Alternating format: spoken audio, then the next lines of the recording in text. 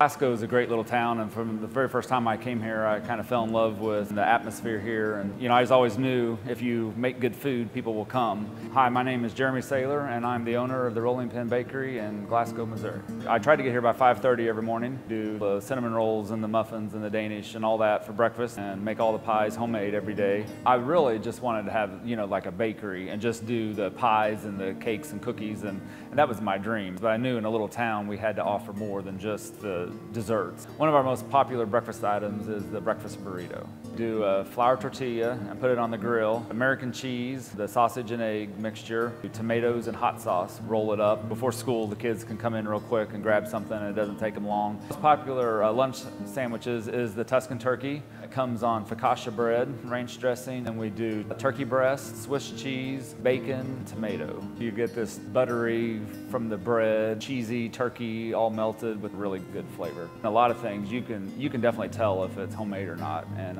just by doing those little few things homemade, it does make a big difference.